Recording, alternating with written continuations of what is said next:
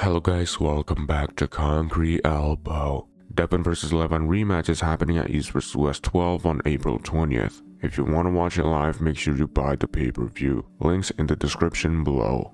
Devon just posted a video reacting to Levan's most recent lifts. The first one is the 130 kilo curl for 6 reps. The second one is 75.5 kilo pronation lift. And the third is the most recent 110 kilo half dumbbell curl for 4 reps. Devon thinks all of these numbers are just shadows of what it used to be. 130 for 6 used to be 165 for 3. 75.5 used to be 100, even though the forearm was deeper, yes, but the strap positioning was harder, Devon said. And 110 for 4 used to be 134 for 1. Meanwhile, Devon himself has shown in numbers that he is indeed factually the strongest he's ever been. I hope what Devon said is not true and Levan is just holding back. But actually, maybe it is true. Maybe it's true, guys. Let's take a look at Levan's 110 kilo curls again. So Levan was doing it for 4 reps, but in the last rep, it looked like as if something happened to him. Not sure if it was the wrist or the arm, but what I'm catching seems like Levan stopped the set either because he hurt something or because he doesn't want to continue, because he feels like if he did, he will hurt something. Levan did say that he doesn't want to train with really heavy weights for this prep in fear of injuring himself again.